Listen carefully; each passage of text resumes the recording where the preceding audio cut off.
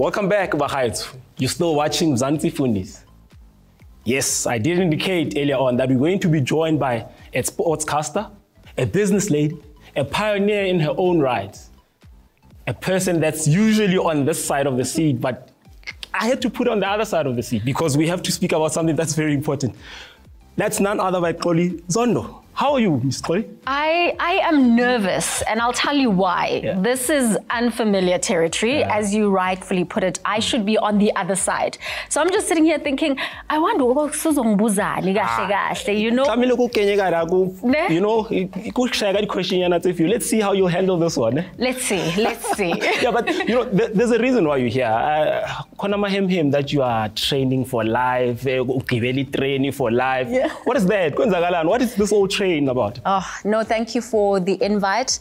So I am an ambassador for VW Train for Life, and the initiative is absolutely incredible. It's in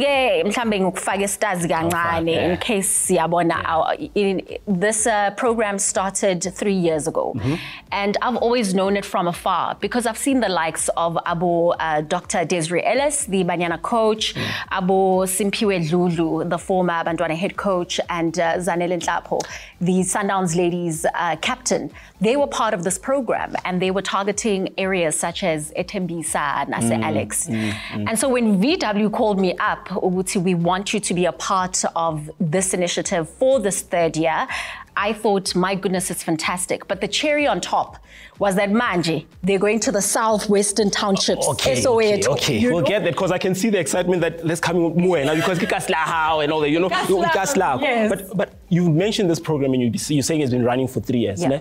In these 3 years, who is it exactly aimed at? Like, well, you know, it is young girls, and a lot of people have been asking questions about why only girls. You know, we should be also looking at the boy child, but for now it is about young girls, and especially those who are around the age of 12 to 18. So it's high schools predominantly. We want to get young people where they are right now. They've got a lot of enthusiasm. They've got a lot of excitement. There is this fire inside them, you know, and what a better way to target those young people and give them these soccer-focused programs, you know, provide them with mentorship. You know, some of them will get bursaries from VW. So what this does is really a holistic program. And so we just come in to kind of give them insight into what happens on the other side, you know, of media and broadcasting. So you're saying it's soccer-focused program? Yes. And like, are there matches? Is there like an age group, you know, divisions where you have to, because now you're mentioning ladies, and I'm really interested when it comes to development. Absolutely, because we know right now in terms of women's football, it's not at the level that it should be. You know, we're still fighting the huge fight of professionalizing women's football. So what we essentially do is not only do we go there and motivate the kids, you know, give them insight into what we do, but there's also soccer training. And then they do get involved in matches, and this whole thing then culminates into a soccer tournament, which will be taking place in September. So, and in September, we have the likes of Abo Des, Abo Simpiwe, who are there, other scouts, you know, that can really kind of unearth these diamonds and make sure they're now on that path and that trajectory to actually playing football and finding themselves maybe one day in the Hollywood Bet Super League. You have my attention because Ukulma with a sport that I really love. Ukulma Abo Des, Ukulma Abo Simpiwe. You're mentioning powerhouses. Yeah. Now you're there. Are you going to be playing as well? What's Xoli's role in all of this? Because in Funukubona masofaka amaputsi.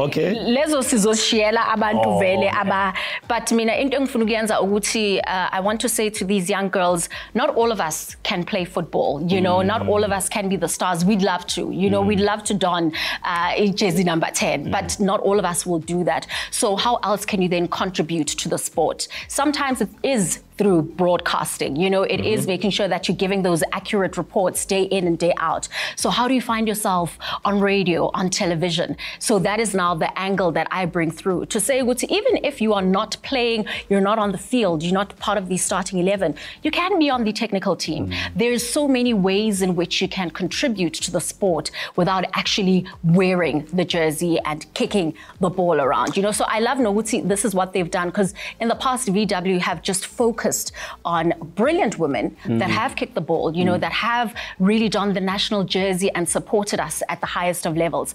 And now they're saying, we understand ukuthi these young girls angeke bonke badlaleli banyana one day.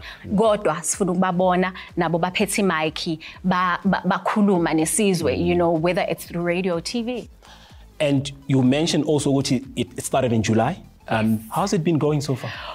It's going so well. It really is going so well. So we started around the area of Etiploof. That's the high schools that we've been going to. I'm hoping ukuthi sizoyena lady because mina ngiphume Stadttown, you know, that's my hood. But okwamanje, you know, Etiploof, visiting all of these schools, and I can tell you, just with the questions that come up, yazi mina mankhula, we didn't have these kinds of opportunities where abantu could actually come. Abantu like abo this is what happens, you know, in the industry. This is how you get in, you know. These are the kind of challenges that you can expect, you know, some of the good things that also come from this industry. I wish I also had a front row seats. Classroom, you know, and we actually give them all this info. And what makes me so happy, even though it is bittersweet because it's just a few girls, but at the end of this, I'm going to have a few young girls that I can mentor. If I have a fame, this is what we do, masagas.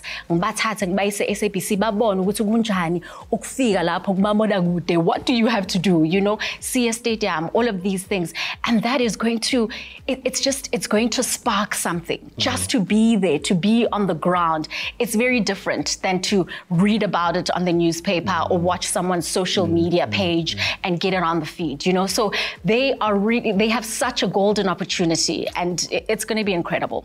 Incredible it sounds, and I would also like to see what's happening. Keep us updated in terms of that. But let's take it a bit back, because you're not only doing that, there's some businesses that you're involved with.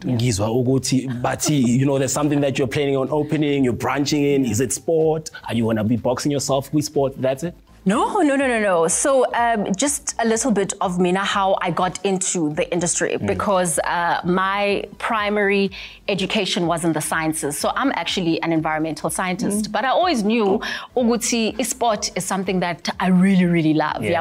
So when the opportunity came about in 2013, SABC had a national presenter search, and I decided to go on audition, you know, and just like Gauteng, there were over 10,000 people that came through to audition. It was insane, the queues.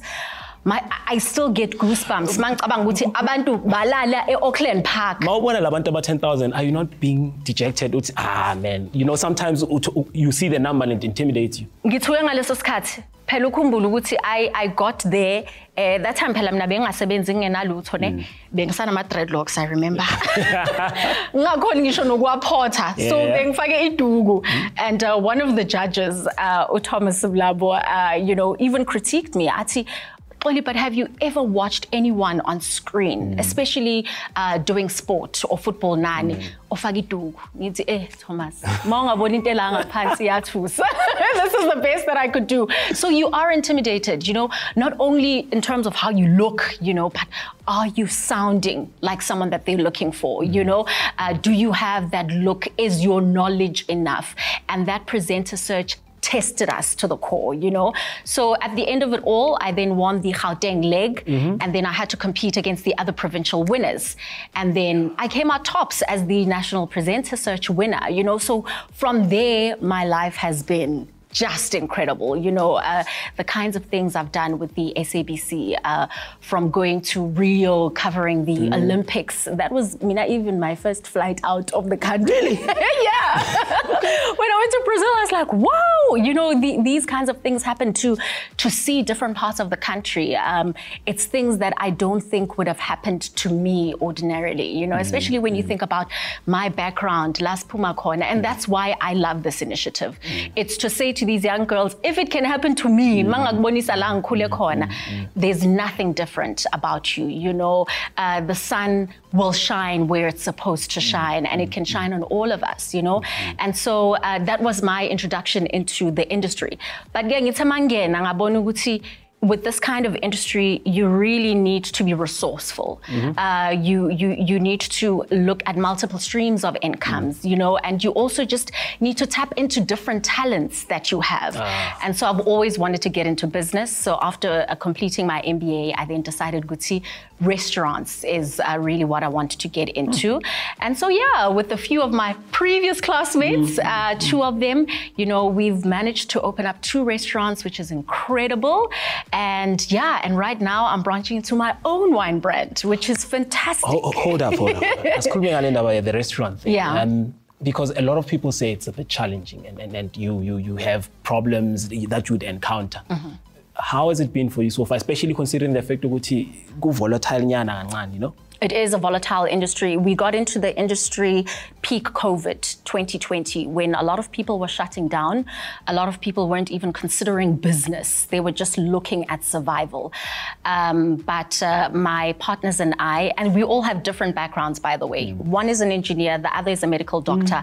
I come in as a media practitioner, an environmental scientist, and we went into this industry that we knew nothing about, just armed with what we've learned from school, you know? And you realize it is such a challenging industry when you think about the turnover of staff, you know, when you think about the competition around you and the market that you're also trying to service, because we went into an elite area, if I can call it that, but we wanted to bring that sort of like traditional aspect of things. And now you are also trying to get Abantu to go back to where they come from. They want to go in a different direction, you know, because now you are leveling up.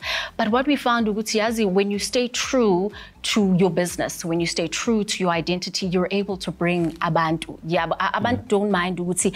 Even if I find myself in a suburban area, I can actually go to Indao. That reminds me of home. You know, it doesn't mean that I am regressing, you know, but I'm just being true to who I am. So it is very challenging. You know, there are things like protection fees, you know, and Abantu, those are the things that they're scared to speak about, you know, in terms of its survival of the fittest. And when you're even able to branch out, it's even more challenging. You mentioning branching out, and the trajectory of your career seems to be centered around the branching out. Anything that we should expect, because now you've gone into these so many streams. Yeah. Anything that we should expect from Xoli right now? Like, you know, are you done? Have you found your lanes that you're in? Or we can never be done. I mean, when you look at a billionaire like Patrice Motsepe, he's still working. He doesn't need to, you know. So you can never, ever say that you're done. There's always something else to explore. So with me, definitely not. I think at the end of the day, it's about owning the value chain. And until you have owned the value chain, you can never say you're done. So, all right, this is only the beginning, but unfortunately, this is the end for our show. I do thank you for taking your time and watching this episode. Do catch us next week as we bring the Fundiz, and we might also have another special guest. So make sure you're